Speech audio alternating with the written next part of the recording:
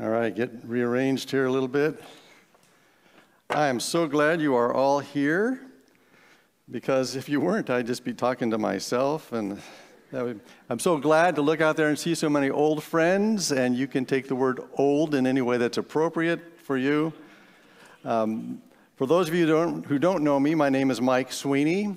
For those of you who do know me, my name is still Mike Sweeney, and I'm the professor of World Mission and New Testament at Emmanuel Christian Seminary in Johnson City, Tennessee. And just so glad, because my wife and I are from out here. This is definitely not my first Wainema week of missions. It's probably my 10th or 11th or something like that, but my 5th or 6th time standing up here and speaking. And I'm just delighted to be here tonight, and delighted you're here joining me. When Joe asked me about the topic I wanted to speak on for this week of mission, I wrote back and said, well, let's do a deep dive into the Great Commission. I even suggested an alternate title, why we don't call it the OK Commission. But almost immediately, I wondered if I'd made a mistake. You see, when I was younger, and by younger I mean this past April, I had an irrational aversion to preaching on or teaching about popular, well-known texts. I thought, what more can be said that people haven't already heard? What can I contribute beyond the dozens or hundreds of lessons and sermons they've been exposed to already? And, you know, other than John 3:16, there's probably no better known text in the entire New Testament than the last 2 verses of the Gospel of Matthew that we call the Great Commission. But I quickly realized how faulty my thinking was. In the first place, I've come to realize the truth that people don't need to learn new things about a text as much as they need to be reminded about what they already know, so that they can respond with an amen, at least internally. Now, if you want to do it out loud, that's fine. You might cause me to lose my place, but I'll recover. I thought back to the most memorable sermons that I've heard all through my life and realized that instead of giving me new information, they brought back to mind things I've already heard about or thought about before, and in so doing, reignited my passion to follow Jesus. So I hope that some of what I say this week will do that for you. And second, I've also come to understand that while it's important to develop messages with your audience in mind, it's even more important to create a message with myself in mind. A message that forces me to think through a text more deeply, to connect it to other parts of the Bible or parts of my life. So I began to look forward to digging into the Great Commission as much for my own spiritual development as what it can do for you. And it's been worth it. I'll never hear the Great Commission in the same way again. We should realize, though, that Matthew 28:19 through 20 is never actually called the Great Commission in the Bible. And believe it or not, it has not always been read as a missions text. In fact, for most of church history, no one referred to this as the Great Commission. For the first 1,600 years of the church, it was mostly used as a creedal text to prove the Trinitarian nature of God. But it had little or nothing to do with motivating the church to mission. We think it was an early Dutch missionary named Justinian van Welz who first coined the phrase, the Great Commission, in the mid-17th century. But even then, it didn't catch on. It was that intrepid 19th century missionary to China, Hudson Taylor, who popularized the phrase in order to recruit other people to support and join him in his evangelistic efforts in Asia. So really, it's only for the past 150 years that people have referred to these verses as the Great Commission. And it's not as if this is the only call to mission in the New Testament. We can also think of Luke 24:45 through 49, where the resurrected Jesus tells his disciples, "Thus it is written, that the Christ should suffer and on the 3rd day rise from the dead, and that repentance and forgiveness of sins should be preached in his name to all nations, beginning from Jerusalem. You are witnesses of these things, and behold, I send the promise of my Father upon you. But stay in the city until you are clothed with power from on high." And of course, we read the restatement of that text in Acts 1:8, "But you shall receive power when the Holy Spirit has come upon you, and you shall be my witnesses in Jerusalem and in all Judea and Samaria and into the ends of the earth." Now, those are some pretty Great Commission statements too, aren't they? Or some church traditions concentrate more on John 20, 21 through 23, where Jesus said to them again, "Peace be with you. As the Father has sent me, even I send you." And when he had said this, he breathed on them and said to them, "Receive the Holy Spirit. If you forgive the sins of any, they are forgiven. If you retain the sins of any, they are retained." Now that text will preach, even if that bit about retaining sins makes us feel a little awkward. Or we could move to a Pauline text like 2 Corinthians 5, 19 through 20. In Christ, God was reconciling the world to himself, not counting their trespasses against them, and entrusting to us the message of reconciliation. So we are ambassadors for Christ, God making his appeal through us. We could spend an entire week on any one of these or give a day to each. The New Testament is full of great mission texts because the New Testament is all about mission. And this only makes sense if you think about why we even have a New Testament.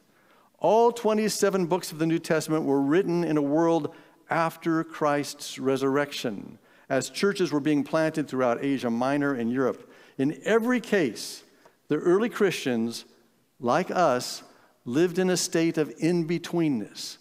That time after Jesus had died and accomplished the victory over sin and death and suffering through his resurrection and ascension, and yet looking around, people could see that these ancient enemies, though defeated, still seemed pretty active.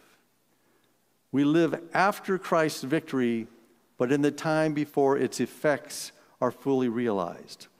So the writers of the New Testament, under God's inspiration, wrote to churches and people who lived in specific places, undergoing specific challenges to motivate and push them to live as Christ's representatives in those circumstances, so that all people would come to know that the victory has been won and they should place their hopes in the one true Lord who will eventually bring about that much-needed peace and wholeness that we all long for. The reason we have a New Testament is that the world is not yet what its Creator wills it to be. So his church has work to do until Christ returns. It's all about mission. But even when we understand the missionary nature of the entire New Testament, we can still see that some texts, like the ones I've just mentioned, seem to hit that topic more directly than others. They have a quality about them that moves us to apply them to the entire church instead of just a local congregation of Macedonia that might need some encouragement. Texts like the Great Commission are so well known because they have a unique power to motivate and give hope to God's people. So we're going to spend the next 5 days drilling deeply into the Great Commission, and in particular, we're going to see what place it occupies in the Gospel of Matthew. So even though I'll refer to things in the other Gospels or epistles a few times, for the most part, we're going to live in Matthew's Gospel this week. Because if you divorce these final few verses from everything that has preceded them, you're not going to hear them properly. Now, how many of you, let me see your hands, are either teachers or are retired teachers? Let me see all those. These are some of our heroes here, right? So, as you are all aware, all good teachers, and even some of us who merely wish we were good teachers, create lesson plans. And the first step of a lesson plan is to come up with your course objectives. What exactly do you want your students to know at the end of the course that they don't know yet? Or another way to say it is, what changes do we want to happen in the thoughts or behaviors of our students as a result of this lesson? Well, I'm going to lay 3 course objectives out for you right now. Things that I want you to retain in the back of your mind while we're meeting together this week. And even though all 3 of them are very important, I got to get my microphone back here in my face here.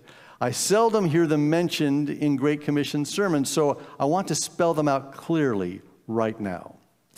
So number 1, I want you to understand that the Great Commission is a necessary consequence of Christ's resurrection.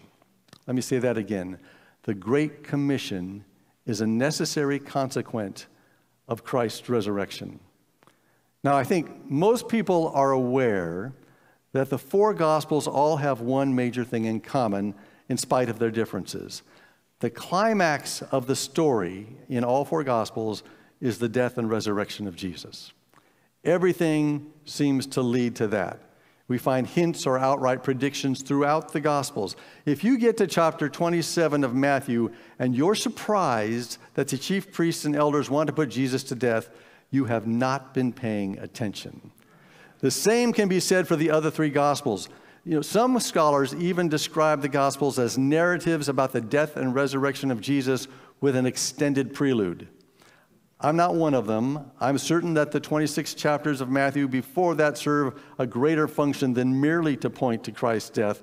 But having said that, it's clear that with everything else they do, they make it clear that the story is definitely heading in that direction. But it's also clear in Matthew, Luke, and John that we cannot stop paying attention just because Jesus has left the tomb. Because in addition to the foreshadowing of the death and resurrection that's been going on, we can see that the disciples are being prepared for something big. If all that God needed to do was have Jesus die and rise again, there was no need for him to gather disciples and teach them. Those 3 years walking beside Jesus was training camp. The resurrection appearance at the end of Matthew was graduation day. But that graduation could not happen until after Christ was raised. He could not make the statements he made to the disciples under the old reality, the reality before his resurrection. But post-resurrection, we see clearly how Christ's followers are connected to his eternal purposes. The reason we find these verses at the end of Matthew's gospel is because this is the message he wants his church to hear and remember. And he's been working very hard for 28 chapters to make us ready to hear it. So that's the first objective. Understand that this commission, this great commission, this charge to the church was a necessary consequence of Christ's life, death, and resurrection. We have a mission because Christ has already defeated the enemy, but the world still serves the loser. My second learning objective is this. In order to make disciples, you must first be a disciple. Now, this shouldn't surprise anyone. As far back as Genesis 1, we find every living thing in God's new creation multiplying and producing after its own kind. Turtles produce turtles, gophers produce gophers, maple trees produce maple trees, and here we see that disciples produce disciples. And this has huge consequences for how we carry out our mission. Because being a disciple is more than joining an organization or wearing a label. A disciple is someone who follows someone else, who imitates a mentor. We could use the word student, but that might imply too much of an emphasis on learning information. Perhaps the word apprentice works better for us. Our goal, according to the Great Commission, is to make apprentices, people who will imitate us because we imitate Jesus. But that means that we are indeed imitating Jesus. We are not neglecting our own life of discipleship. Now, you cannot do this with a mass production mindset. You cannot rely on technology to make disciples. It doesn't work for a church to say, well, if we just implement these programs that Saddleback created, we'll fulfill the Great Commission. I'm not saying that those programs can't help, but listen up. Disciples produce disciples.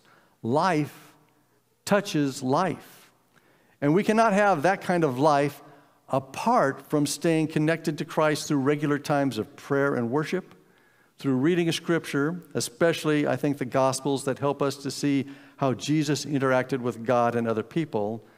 And finally, and this is a sorely neglected subject, but so important for all of us, we cannot have that without spending time with other disciples who are further along this path than we are.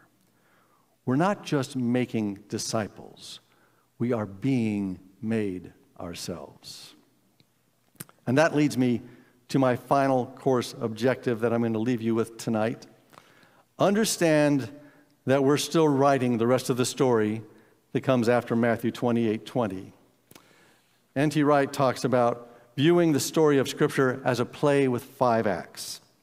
The first act is, of course, creation, and the second is the fall, and both of these are very short acts in the Bible. But Act 3 is Israel with its hundreds of years of mixed history alternating between faithfulness to God and rebellion. And Acts 4, of course, is Jesus, his life, death, resurrection, and ascension, which means that Act 5 is the church. We see the beginning of Act 5 in the book of Acts, as well as everything that follows Acts in the New Testament. But we must remember, we are still in Act 5. It didn't end with the book of Revelation. And according to the Great Commission, we're not alone. Jesus is still with us. The Spirit is still with us. We may not have exact instructions on how to handle every issue and what to say in every circumstance, but God has not left us to do it alone. This 5-act play pushes us into some inspired improvisation. And we may flub our lines sometimes. We may trip on stage and fall flat on our faces, but God is gracious with us. And so we need to be gracious with one another and with ourselves as we work out what it means to obey Matthew's final charge from Jesus. So those are my objectives for the week. Keep them in mind as we go forward. Understand that the Great Commission is a necessary consequence of Christ's resurrection. Know that in order to make disciples, you must be a disciple.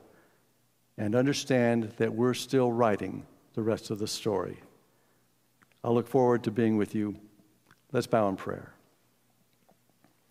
Our Lord and our God, you have done so much for us in the person of Jesus, and you have not left us alone. We know that we are not just left to our own devices to fulfill this great commission, and yet we know that we still have our own responsibilities. So we ask for your strength, for your wisdom, for your empowerment, for your help as we improvise through this life in writing the rest of this play and waiting for the return of Jesus. And we pray that we will be an encouragement to one another this week and that we will be able to lift one another up in prayer and be a help to one another and celebrate together what you are doing in this world. For it's in the name of Jesus we pray. Amen.